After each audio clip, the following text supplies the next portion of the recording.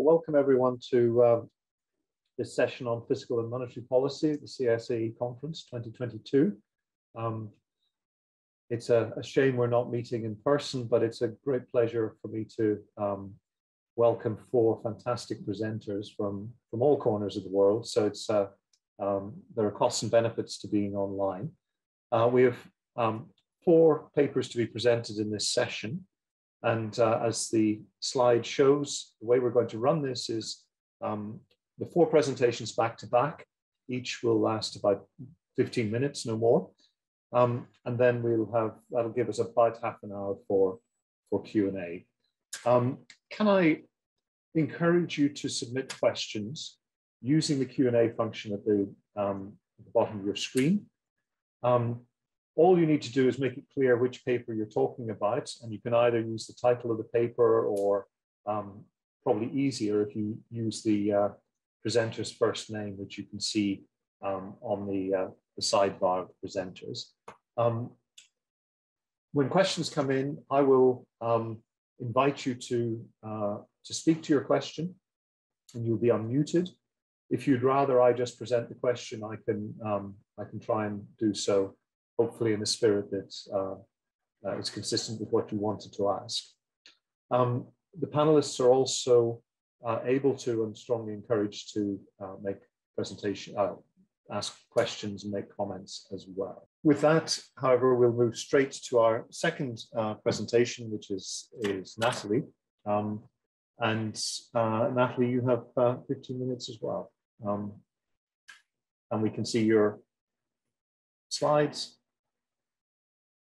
And as long as you unmute yourself, we can hear you as well. Yeah. Okay, so thanks a lot for attending this session, and thanks for organizer. So this paper is titled Filling the Decency Gap, Donors' Reaction to the US Policy on International Family Planning Aid.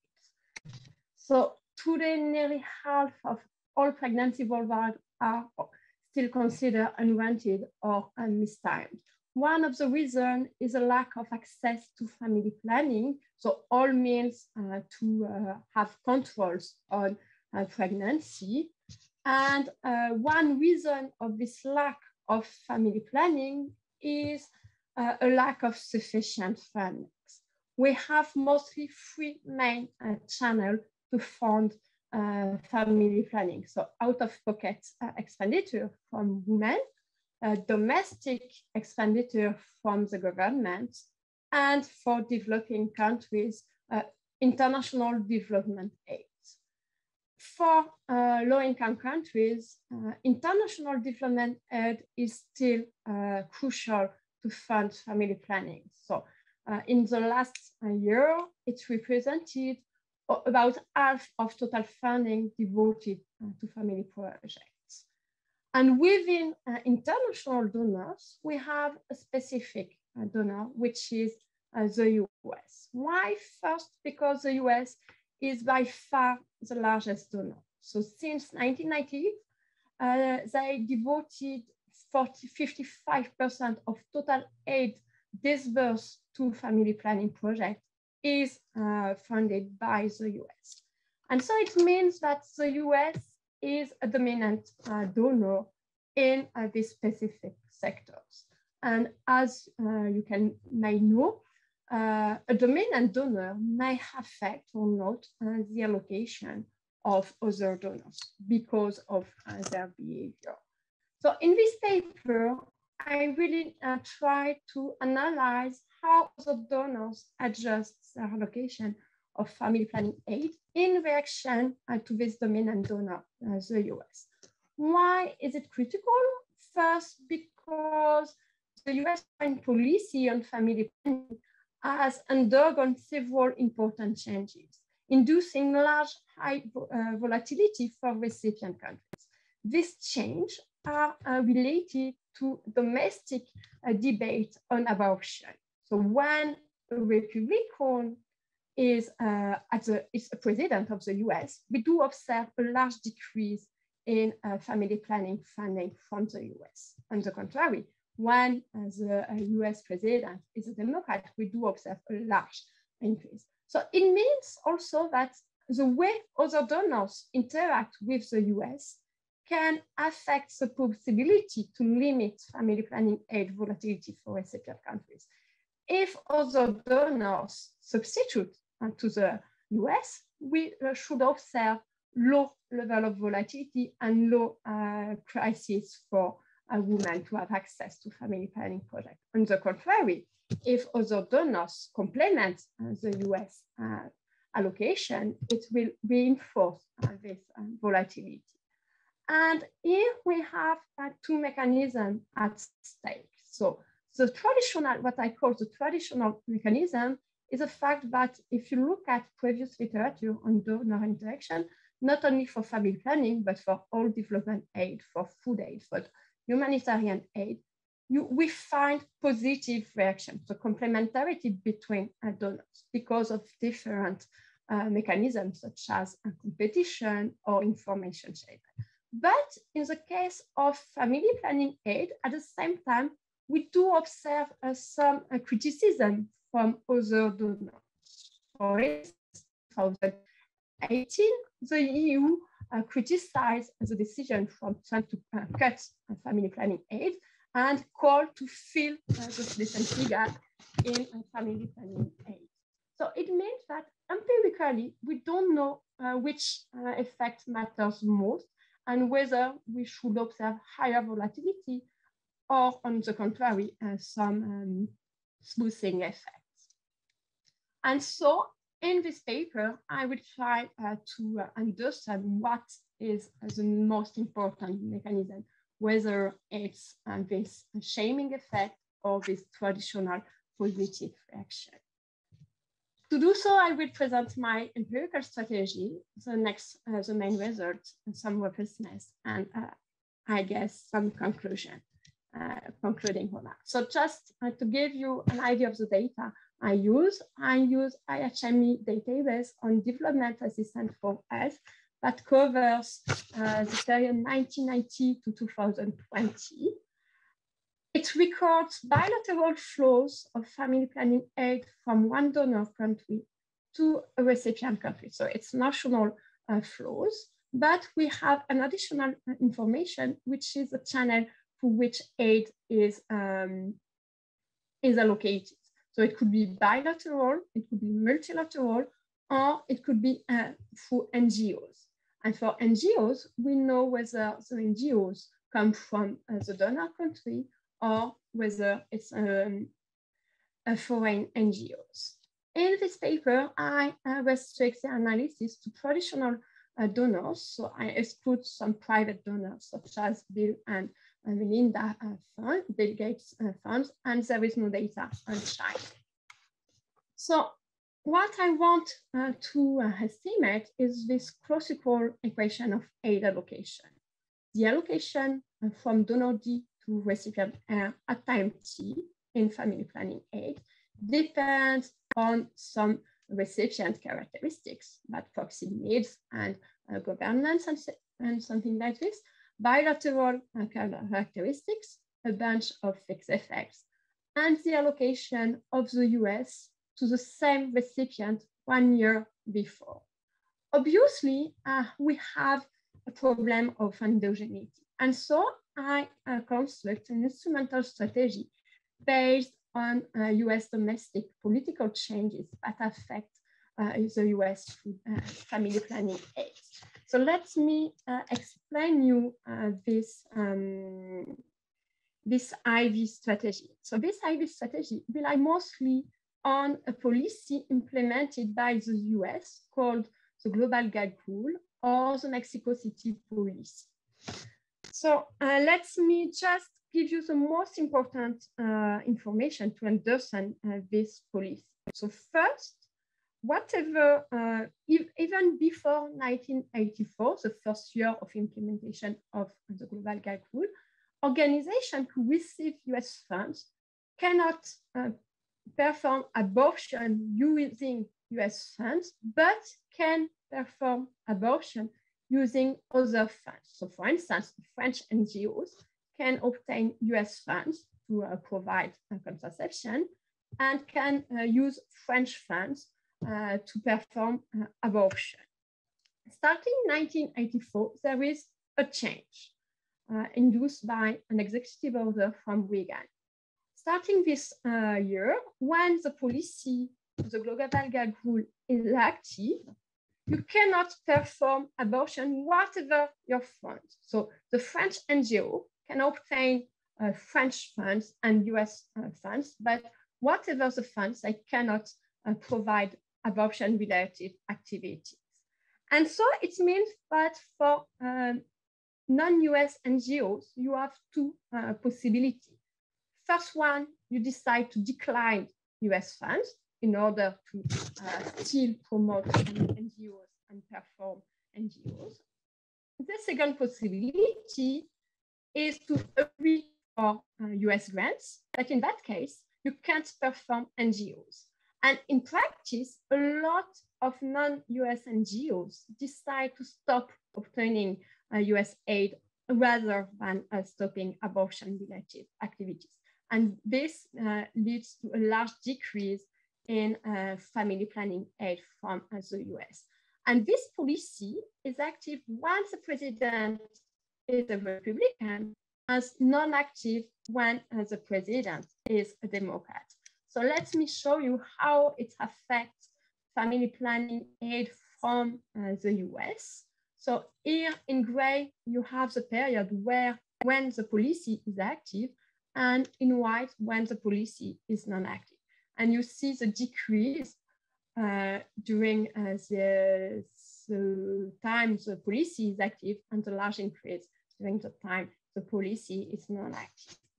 However, this policy rescinding and reinstatement just provide me temporal variation. I also need a cross-sectional variation. So following the literature on aid, I construct an indicator of recipient vulnerability to this policy. And this indicator will depend on how frequent the recipient receive US family planning aid when the policy is not active.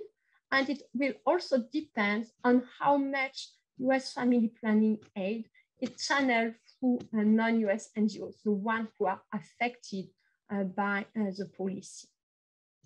And just graphically to show you that indeed, depending on how frequent you receive aid, US family planning aid or not, you are not affected in the same way. And similarly, depending on the channel. Clearly, here only recipient country for which aid is mostly channeled by non-US NGOs are affected by the Mexico City policy.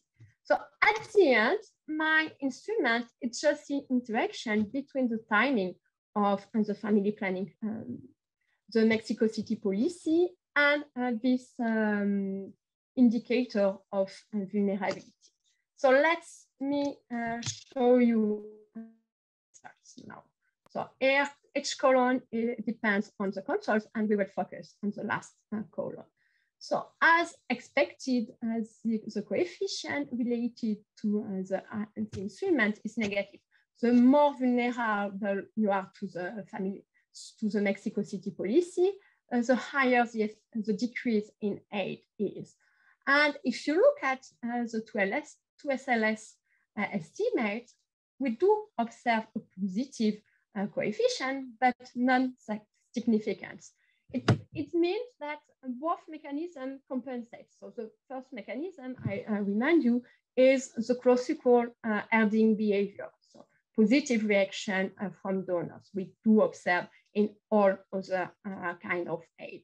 But the second one, the filling the gap, compensates this positive behavior. So at the end, it means that for this specific sector of aid, other donors do not react significantly to the allocation of the most important donor, the US. I also look at bilateral reaction for each donor. So not a significant result, except maybe for New Zealand, but it's one above 23. So I can't rule out the hypothesis of a statistical effect.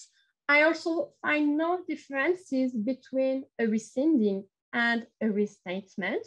So no reaction either when the policy became active when the policy was also active, and the reverse. If anything, I find a slight change in behavior after 2000, in the sense that after 2000, if I exclude the 90s, the estimate is negative, but still not significant. And the only situation where I find a positive and significant effect is when I use other data from OECD, where the definition of family planning is more blurred. However, here the order of magnitude of the effect is similar. So it goes in the same way in the sense. I run different placebo tests. So I look at the same thing, but using allocation of other donors to non-communicable disease, to malaria, to agriculture, to education, no effect at all. I also look at false rescinding and restatement at the re-election of Bush and Obama, nothing at all. And I also look at a reaction to future US allocation, again, nothing. I look at different robustness checks and still always a positive but non-significant estimate effects. So despite international calls, other donors do not fill this decency gap. However, it could be the case that Fiscal cancel the traditional herding behavior we do observe in foreign aid.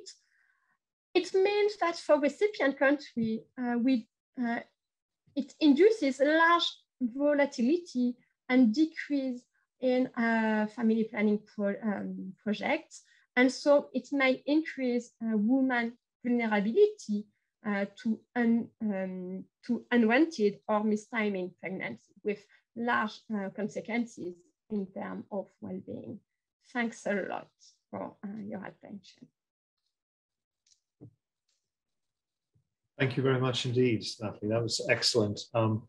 Again, great presentation, nicely on time. We'll have a chance to come back and discuss this later.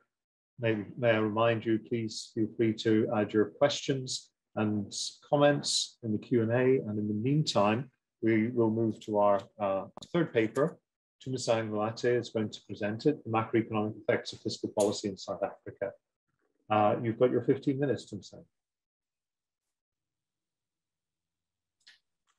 Okay, thank you. And thanks to everyone for attending this session. So the paper that I'll be presenting today, it's co-authored by Romain and Nicola, and it's titled The Macroeconomic Effects of Fiscal Policy in South Africa from More of a Narrative Analysis. And though we say fiscal policy, we mainly focus on changes in personal income taxes. Now, why the changes in personal income taxes? Well, that's because personal income taxes contributes the largest share in terms of total revenue in South Africa, as you can see from the graph. And even when you compare South Africa to other countries, you find that South Africa has this high reliance on personal income taxes as a source of revenue, even higher than the OECD countries, Latin American countries, and other country groups. So this is why we then ask this question: what are the macroeconomic effects of personal income tax changes in South Africa? And in answering this research question, we aim to contribute to the literature, especially the South African literature, in three ways. The first contribution is by constructing a new narrative measure for personal income tax shocks for South Africa. The second contribution is to the empirical literature of fiscal multipliers, using this new data set or measure and an identification strategy that hasn't yet been used in South Africa, at least to the best of our knowledge. And then lastly, to then zoom in on the macroeconomic effects of personal income taxes, as opposed to other papers that look at more of the overall effect of tax changes. Now, in terms of the literature, so in South Africa, the literature has mainly focused on exploring or comparing different empirical methodologies. And not much work has actually been done in terms of exploring this narrative approach to identify fiscal shocks or tax shocks. And that's what we want to do. We want to follow this international literature in terms of identifying tax shocks, which has been pioneered by Roma and Roma, both for fiscal monetary policy shocks and fiscal policy shocks. Other work that have been done in the international literature includes REMI and some IMF papers. Now, the narrative analysis mainly look at the historical records of legislated tax changes. And within those historical records, they would then look at the motivation for the tax changes. And when I say they, I'm referring to Roma and Roma. Now, when they look at the motivations for the legislated tax changes, the aim is to then classify these tax changes into two main categories. So the first category, which falls under the epsilon T, these are tax changes that are taken by the government, tax changes, in response to any other factor having a negative impact on output. Therefore, then the government would then correct that by trying to return growth to its potential. So those are classified as endogenous tax changes. Also, for example, during recession, government might cut taxes in order to stimulate growth. The second category, which is the one that we are more interested in, and that form the basis of our analysis, is these exogenous tax changes. And these are tax changes that are taken more for long-term reasons and not really trying to return growth or output to its potential, but in some cases you want the economy to grow at a higher rate, or they're more motivated for by philosophical reasons, such as trying to make the tax system more equitable. So following Roma and Roma, what you then do is we look at different information sources. These include the main budget speeches and reviews, the medium-term budget policy statement, which is also called the mini budget. Then we then look at the legislated acts or bills and the explanatory memorandums. And the explanatory memorandums are actually the ones that contain the motivation for the tax change. Some other characteristics of the shocks include the timing, which is usually the effective date when the tax change become effective. Then you also look at the size of the shock. So the size of the shock is the expected revenue effect. So for example, if it's an expansionary tax policy shock, then it's the foregone revenue from that tax change. Whereas if it's a contractionary shock, then it would then be the expected increase in revenue from that tax policy. Then we also look at scaling the shocks. In this case, we use the tax base, which is the non-agricultural sector wages. Now, our fiscal policy variable is the average personal income tax rate, which measures the change in personal income tax revenue as a percentage of the tax base, right? But the problem is the average personal income tax rate changes in the personal income tax revenue can be due to both policy and non-policy reasons. So that is why we then need an instrumental variable for this measure. And for that, we then use this personal income tax narrative measure, which is the change in the personal income tax liability and also divided by the tax base. Now, after our narrative analysis, we end up with about 47 personal income tax shocks, of which 25 we classify them as exogenous, and these form the basis of our analysis. Furthermore, we then classify these shocks in terms of anticipated and unanticipated shocks following Mertens and Raven, and then also whether they are transitory or permanent. In the case for South Africa, we find that most personal income tax changes are actually legislated retroactively. So they are classified as unanticipated, and most of them are transitory. Now, this table gives a summary of the main tax shocks and these can be divided into about 3 periods. Now, the first period, which is from the mid-1990s until the end of the 1990s. So this is after the installation of the new government, after the end of the apartheid regime. So following this, or during this period rather, the government implemented a series of tax reforms. So they basically wanted to reform their tax system to make it more simpler and also more progressive and equitable. So tax changes during this period include reducing the tax brackets, the number of tax brackets from 10 to 6, and also changing some of the marginal tax rates.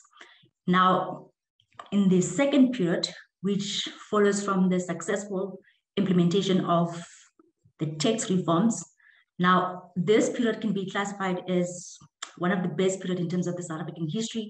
The economy was doing well, and you had the tax revenue, higher tax revenue. And what government then decided to do was to actually cut taxes for households.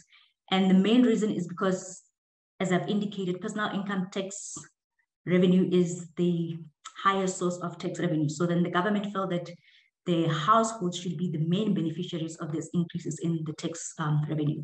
So then they implemented several tax reductions, and also during this same period, they also increased government spending. So it was a really good period during this time.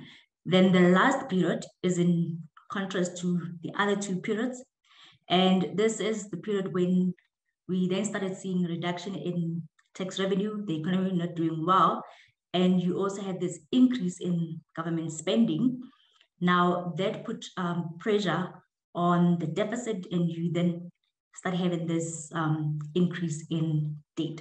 So then government started then implementing some contractionary tax policy where they increased taxes through bracket creep and increasing some of the marginal tax rates. So during this period, we then classify these tax changes as deficit-driven tax changes because the aim was to reduce the deficit.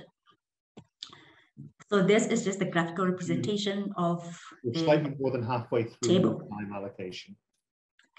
So you've got slightly less than half to go. Okay, so this is the graphical representation, and as you can see, the tax policy in South Africa tended to be more pro-cyclical. So this is during the South African Reserve Bank expansion dates, and we see all these tax cuts, whereas during the recession, you see all these tax increases. Now, the method that we followed or the methodology that we followed in this paper is the one by Merton and Ravens, and is the structural vector autoregression instrumental variable model. So it's kind of similar to what Nathalie has presented, but in a more of an SVAR model. And it's also called the proxy SVAR model. The period that we look at is between 1996 Q1 until 2019 Q4. And we look at 3 model specifications. So we look at the benchmark specification, which looks at the full sample with all the shocks. Then we then look at the permanent tax shocks, where we only focus on tax changes that involved changes in the marginal tax rates. And then lastly, we look at the much shorter sample size where date was low. And the variables that we include in the paper is our fiscal policy variable, which is the average personal income tax rate. We then control for government spending, real GDP, and other variables, which include private investment and government debt in one model. Then the X is then replaced by unemployment and non-durable consumption, and tax revenue and durable consumption. Okay, now because the results are similar, I'm only going to show one specification because the results are pretty much mainly similar. And what I'm showing here is the response of the other variables to a 1 percentage point reduction in average personal income tax rates, right? So it's an expansionary fiscal policy. And what we see here is that the reduction in personal income tax rate result in, you also have increase in government spending, And you also have an increase in real GDP and its subcomponents, as I will show. So in private investment also increases, though the initial response is negative. And you also have an increase in government spending, but this depends on the specification. In some model specification, it's significant. In others, it's not significant when you look at the period when debt was low, which is the shorter sample period. Okay, so now this is the same model, just replace the last two variables with personal income tax revenue and household consumption. And as I've said, the subcomponents for real GDP increase. But what we also note is that in the first year of its implementation, personal income tax revenue declines. Right now, remember, this is an expansionary tax shock. So this then indicates that in the first year of its implementation, this tax policy is not tax neutral. So government does lose some tax revenue from it initially. And then lastly, household consumption non-durable also increases, and unemployment decreases. Then we calculate the implied tax multipliers. I think the main takeaway point here is that we do find peak multipliers of over 1. And interestingly, when we look at only the permanent tax shock, so the tax changes that only look at the changes in the marginal tax rate, you find that's where you find the highest multiplier, tax multiplier. And then the last two slides shows basically how well does our proxy measure captures movement in the average personal income tax rate. And what we see here is that the relationship is the strongest actually when you look at the shorter sample size. As you can see, the confidence bands are narrower. And similar, this is a simple OLS regression of the tax shock on the narrative. And what you find is, yes, there's a positive relationship. So which means that, our instrument is a relevant instrument. But we also find that this relationship, the R squared, increases when you also look at the shorter sample size, which is pretty much similar to what we find here. And that is basically what we do in this paper. Thank you. Thank you very much, Tumisang. That was excellent. Let's move to our final paper. And again, let me encourage people to ask questions of any of the presentations so far, and indeed the next one from Nicholas. And we're moving to a paper that's looking at monetary policy and its weather shocks and monetary policy using a DSGE model for Uganda. So Nicholas, over to you. You've got 15 minutes. Thank you.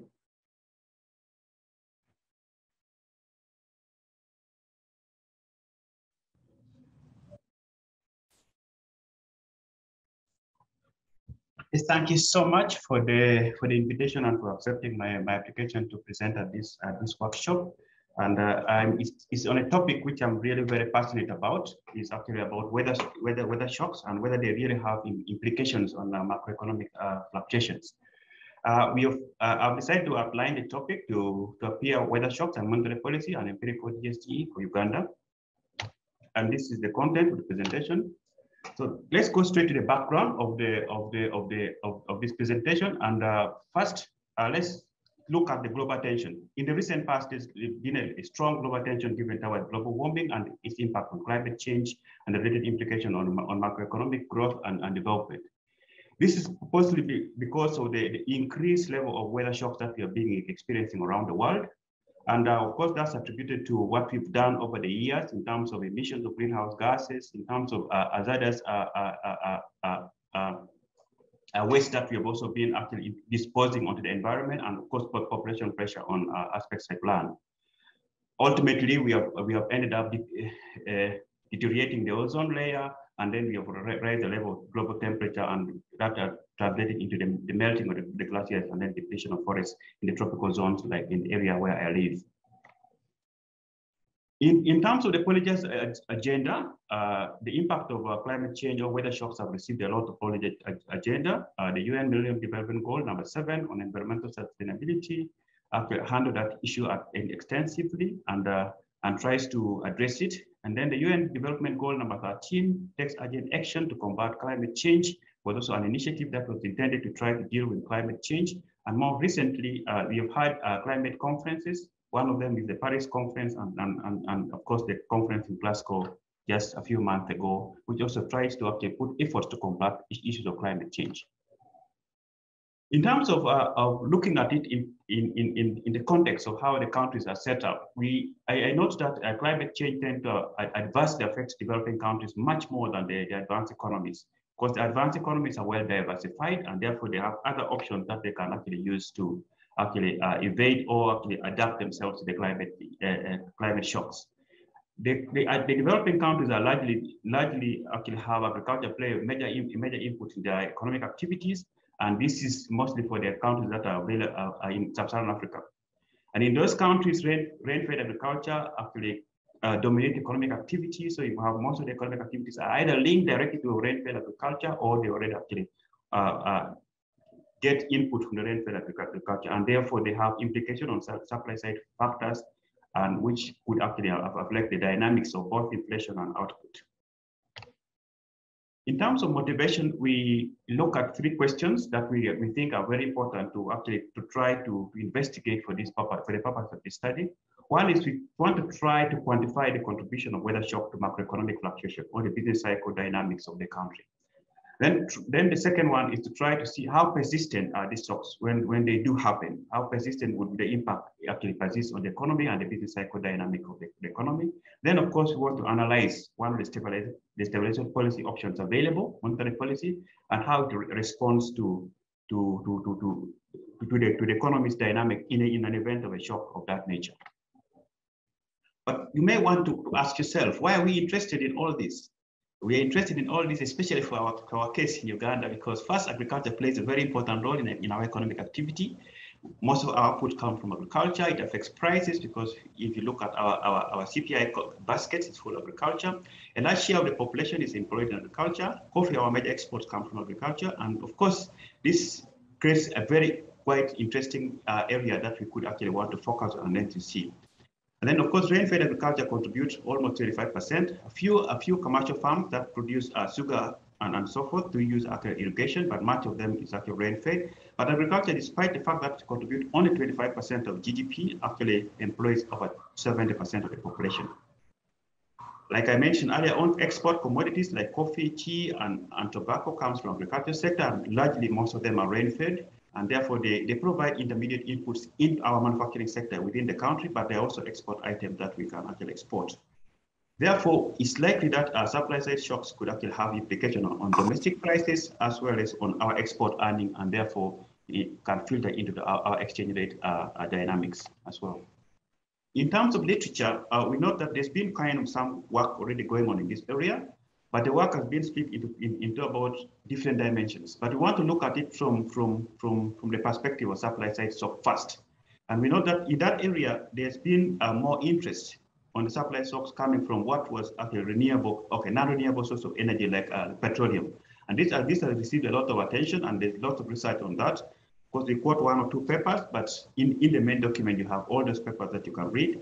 Then, of course, we look at the type of modeling approach that has been going on within the literature on this climate change, on the supply side shocks, and so forth. And we know that actually much of them actually relied on VARs, structural VARs, and all those econometric techniques that are available. Of course, they have their own limitations and their advantages as well. And then in terms of the empirical evidence, there's been a growing level of empirical evidence on climate change in developing countries. For instance, if you look at a paper by Manso in Malaysia, and then Gilbert, of course, understanding high prices in Australia, and then there's also been a more recent development paper which actually looks at an item of this nature for the New Zealand as well. Then we try to move in and try to motivate the study by looking at whether our own argument or our interest really matches up with the data. For instance, we want to look at the business cycle fluctuation evidence. And the first aspect we want to try to look at is is how does fluctuation in agriculture output relate to the fluctuation in output of GDP? And you note that agriculture is what we have underlined as green. So you note that agriculture actually fluctuates actually much larger than the fluctuation in GDP. And when you compute it in terms of the standard deviation for agriculture fluctuates is much larger during our sample size. And then of course, real GDP is here fluctuating, but also we also try to plot for you how weather has been fluctuating over the period of time using our index for weather shocks, which I will explain a little later on. Then in terms of price dynamics, we also look at it in terms of food price inflation and then the core inflation. And then we note that you can note that the green line, which is actually the agricultural output inflation or food price inflation, of course, fluctuate actually much larger. But from 2016, you can see that there is fluctuation actually tends to actually match the rate of inflation. In this case, we are looking at headline, which is blue, and then core, which is actually black, and they tend to move more or less actually in the same direction, of course, with some element of a lag in response to the policy shock.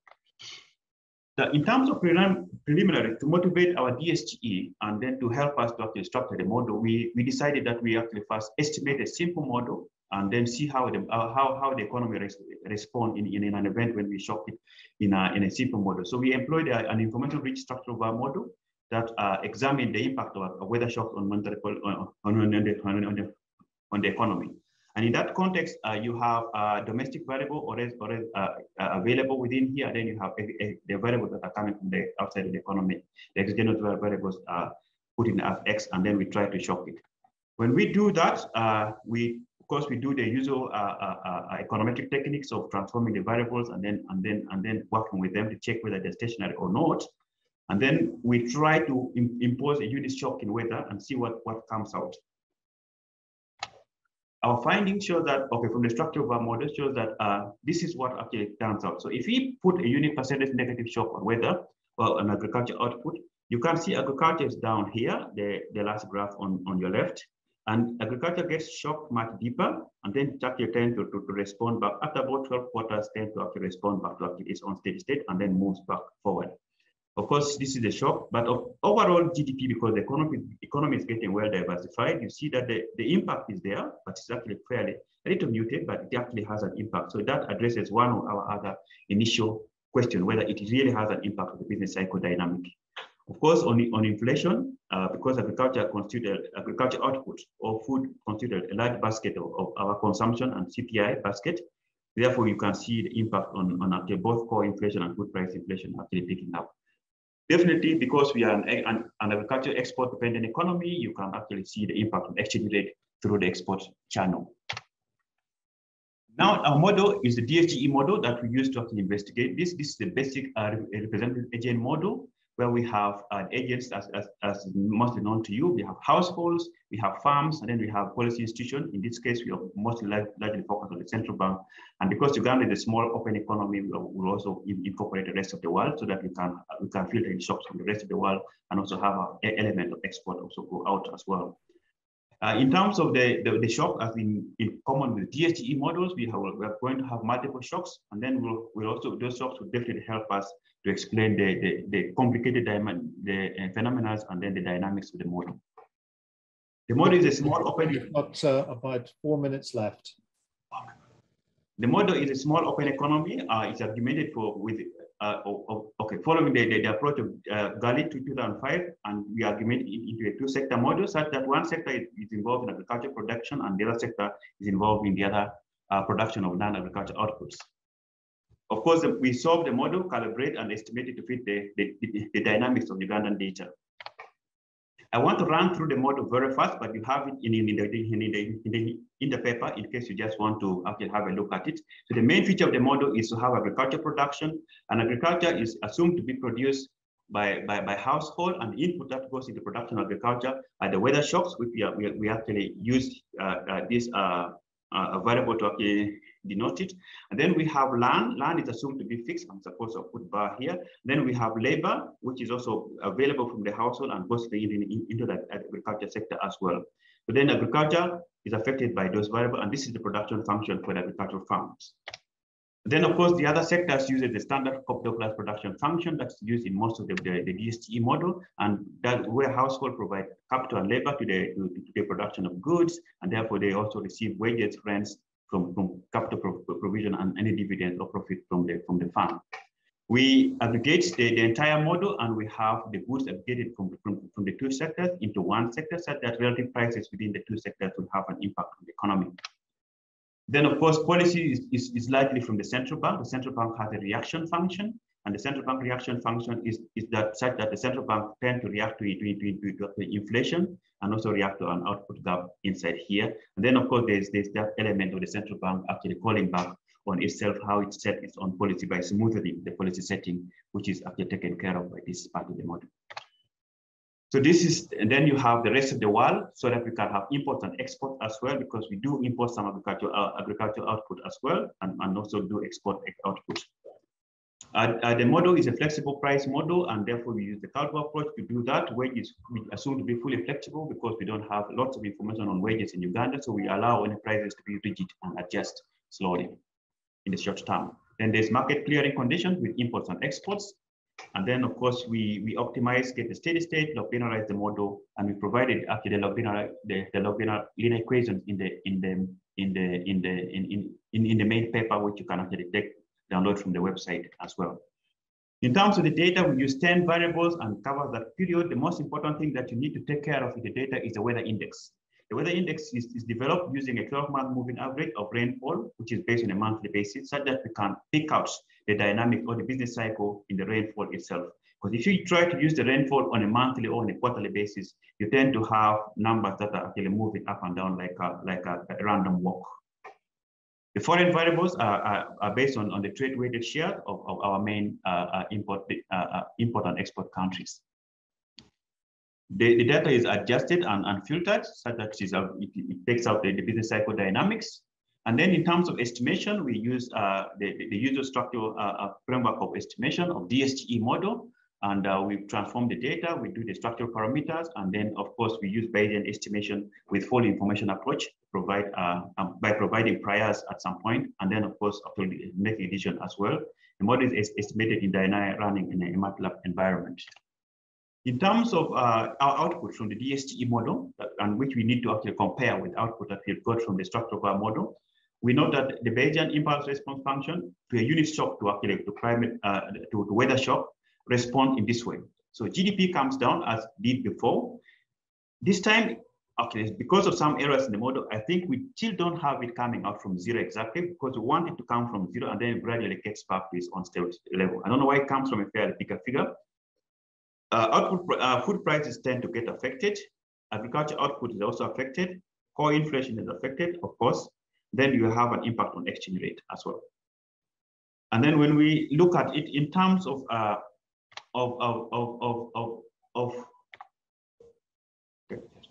the decomposition of the shock, how the shock actually tend to behave over the business cycle. You're in your last minute. Okay. So please move towards conclusions. Okay, thank you so much. So we look at the influence in terms of the shocks, and then you can see that from 2005, agriculture tends to now have a larger shock. The shock one on agriculture is the one that's shaded green, so that the green bars actually tend to be more prominent as we get forward. And when we look at it in terms of the forecast horizon, then in the forecast horizon, you can also see, you can also observe that weather shocks actually tend to become more prominent as you get outward into the economy as well. Then in terms of the implication of monetary policy, which we wanted to actually use to stabilize the economy, we know that you can note that monetary policy will have a really minimal impact on the output, and even minimal output on minimum impact also on the output of agriculture output as well. And that's one factor that we note.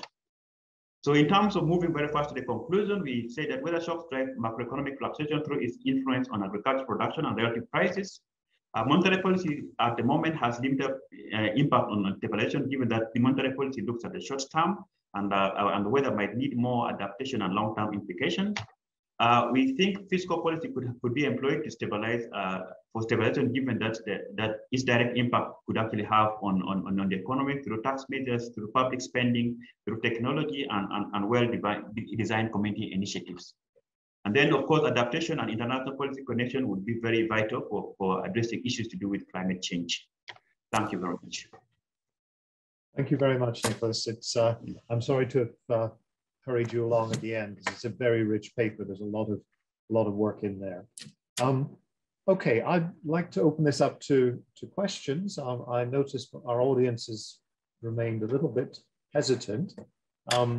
So I'm going to take advantage of being in the chair and start the comments. I've got a few comments on each paper, but let me start at the beginning with Khadija's paper on debt default. I had a couple of observations and a question. The observations are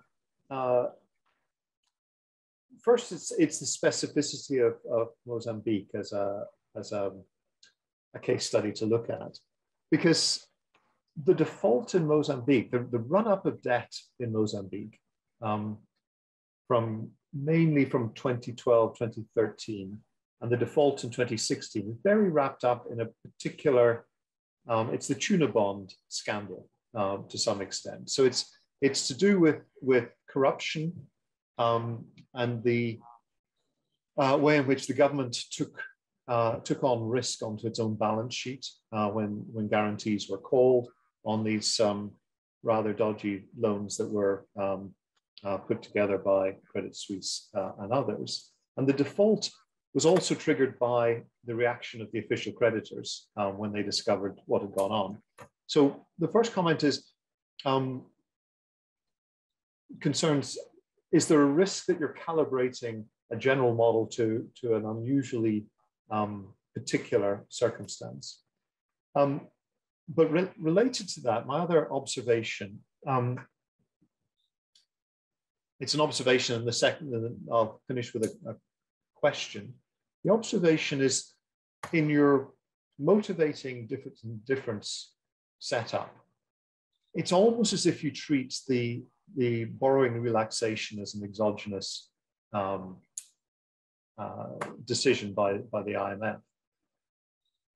To what extent, though, is that actually an endogenous response to a kind of an emerging view about the debt capacity, the borrowing capacity of low-income countries, where they've gone through a significant period of structural change, where certainly at the time around 2009, 10, etc., there was a perception that creditworthiness had increased, and so access to market was more feasible. So in a sense, they weren't, that some sense of the equilibrium borrowing capacity had increased.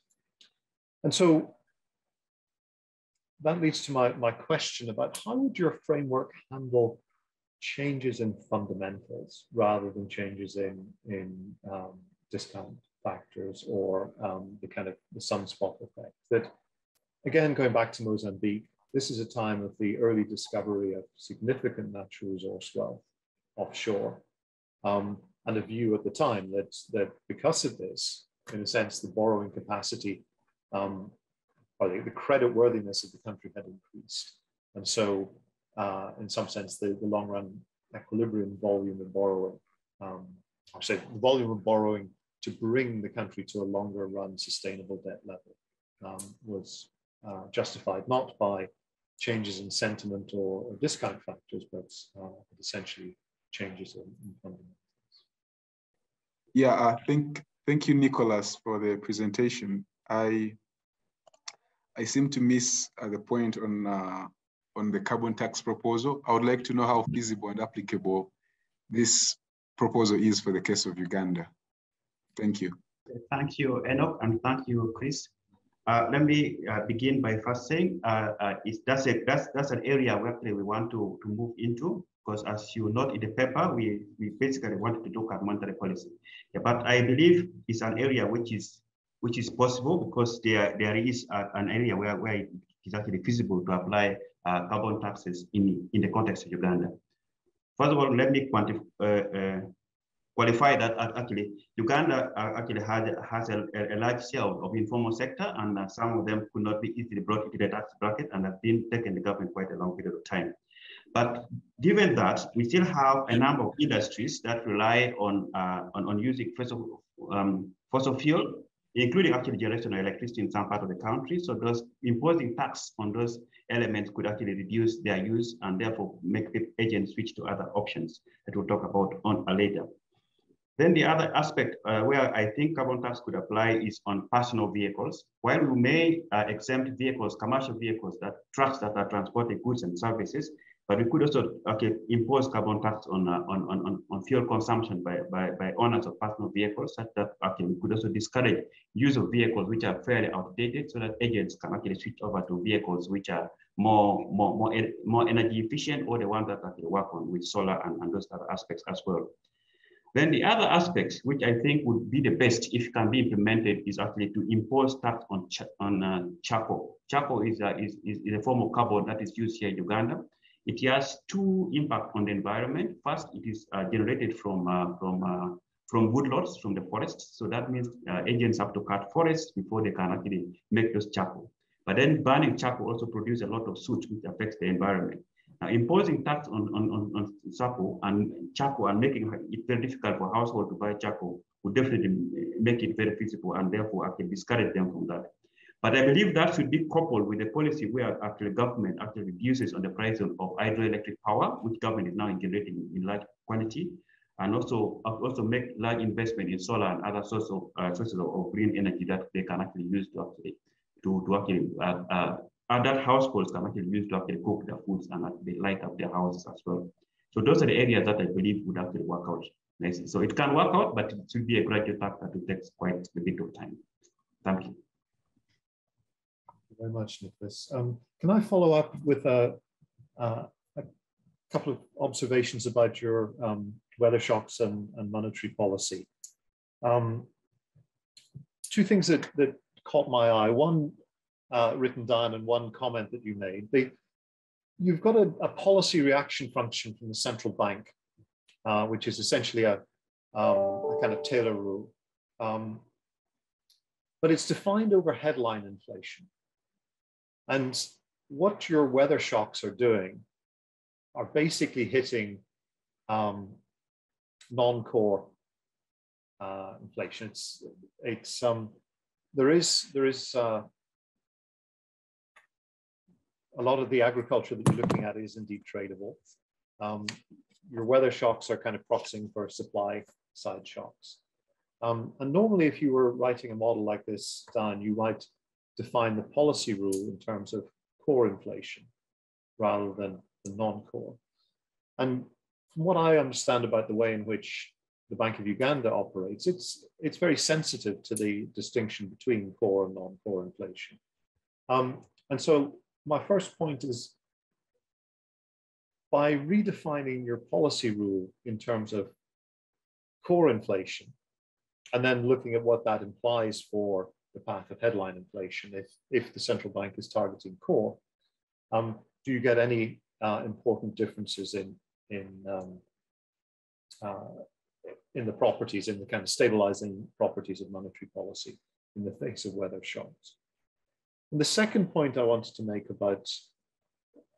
is about the weather shock that you mentioned. And you talked about the problem of just using monthly data, and you elected for a kind of 12-month moving average. But in rain-fed agriculture, what matters is not average or moving average rainfall. It's excess or deficiency at critical points in the year, at harvest and at planting. And they can be very different. I say this because I did some work with the Bank of Tanzania on modeling rainfall shocks and inflation in Tanzania. And there it mattered enormously how you constructed that weather shock.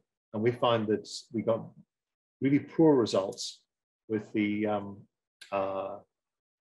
moving average measure, as opposed to constructing measures that actually tried to look at deviations from long run seasonal averages at critical points in the harvest cycle. So that may be something you want to come back to at a later stage. So don't feel obliged to respond on any of these points. They're just observations. But if you want to respond, please do. I think that both of them are very good observations. First of all, I need to go back to the model and re-estimate with the various sets of inflation measures. So headline, core, and then also the measure of inflation based on agricultural output itself only, agricultural property inflation. And then, of course, in the second part, there's need for a lot of work to do on developing an index, because the index definitely guides how the dynamics of the weather shock affects the economy. So actually, I'll take up your proposal and then try to look at the paper on which you work in Tanzania, study it at depth so that I can actually work out my numbers and see whether it will affect the dynamics. Because the model runs very well until when you put data to the model. Then the model starts, you tend to get a little bit of zigzag at the corners, yes. So that could actually improve the running or the estimation. Thank you. Okay, well, that's the truth of, all models are fantastic until you have to confront them with data. Let me turn to Tumisang. I had one quick question on your paper. And again, I encourage others to pitch in here. I'm not seeing many people appearing. You presented some very interesting results at the end where you reported tax multipliers.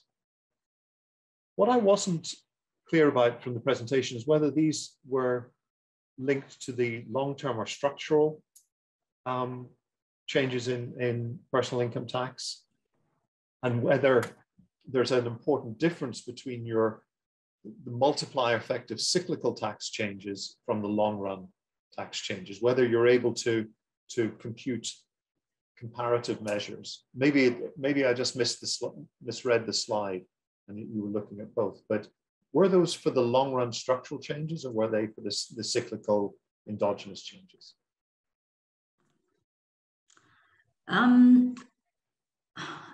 Yeah, so I'm not sure if I would say they're for the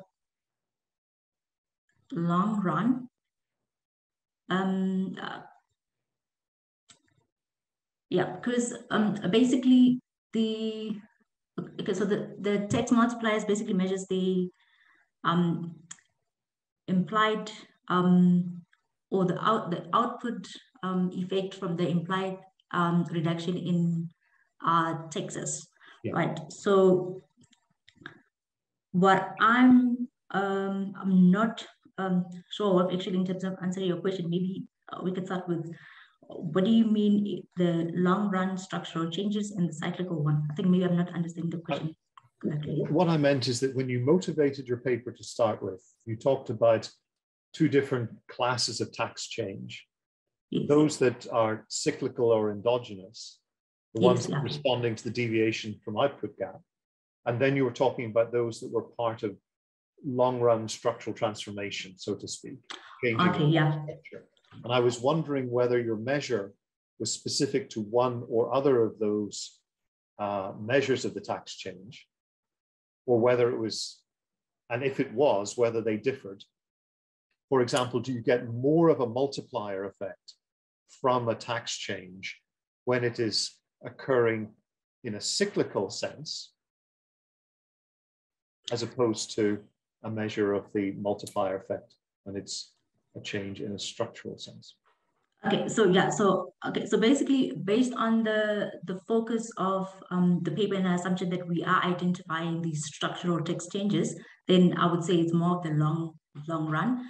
Okay. But because I haven't done because we haven't really done the comparison, if I may say that. So I wouldn't know, Yeah, okay. The difference, yeah. But it would be an interesting comparison to do, because we know that the multipliers are likely to change depending on how much slack there is in the economy. So it will depend on the... yes, actually, it's actually one of the things that we also want to look at. It's more of looking at the time varying parameter one, the SVAR-IV. That's one of the things we want to actually look at here, because now we're making the assumption that they kind of same irrespective of where you are in in the cycle field.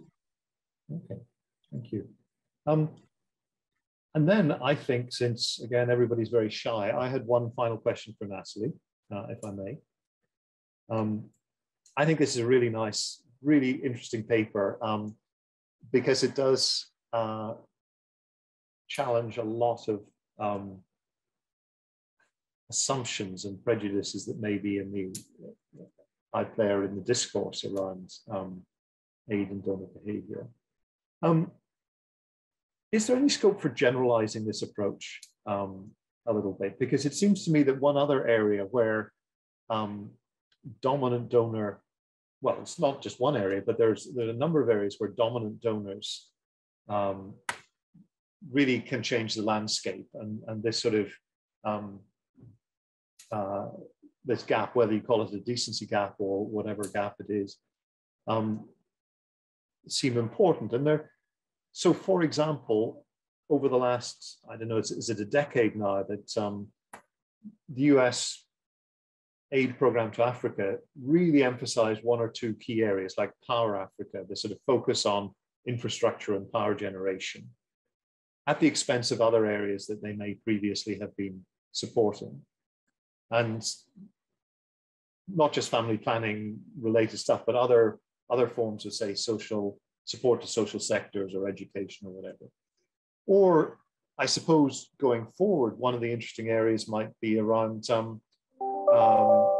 green transition and environmental policy. And I suppose I'm just interested in your thoughts about that, whether you see there are opportunities for extending this neat approach that you've got to other areas of donor behavior and the offset that dominant donors generate. So clearly it could be really interesting, but the problem here is that you need some exogenous variation that only occurs from the donors. And this is the key point and the difficult point to find a case where you have such a domestic driver change in the allocation of the dominant donors. So in the previous work, I did it relatively similar thing for food aid and the EU. And here clearly, I find a positive effect as usual. But yes, this change from infrastructure to social sectors, mostly driven not only by the US, by the World Bank, should be interesting to look at, and whether there is this dominant donor effect. Yeah, I agree that one is harder. I was thinking more about, for example, the US declaration under the Trump administration about disengaging from the Paris Accords, or views around funding of WHO, again in the health area. But I completely agree that it's a much less crisp way of doing this. Folks, we're getting very close to time, but I noticed that Nicholas has his hand up, so I would like to invite Nicholas to have the final word.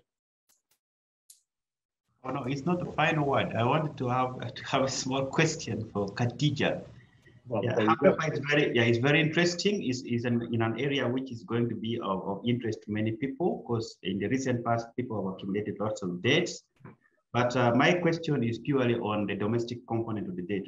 The first part of the question is, does the model have both domestic and foreign debt in its estimation? Of course, it could have bonds, domestic and foreign. And if it does have, then how does the impact of the default on domestic debt actually transition inside the model itself? Well, folks, we're just past 4 o'clock.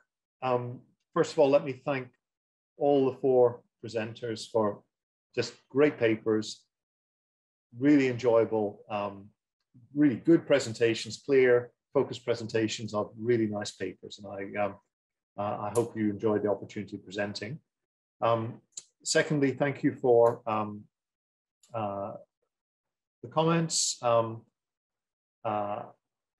All of a sudden, we're out of time, but I've got some two more comments that have come through, but what I'm going to propose, they're again from Enoch. Can you take these up bilaterally? You can chat with participants through the program, the CSAE program. You can find names and chat with people through the CSAE. You just log on to the program, the conference website, you'll be able to find participants, because I think we've got to close now. But let me just thank all the participants again, and hopefully we'll see many of you at the CSAE face-to-face in 12 months' time.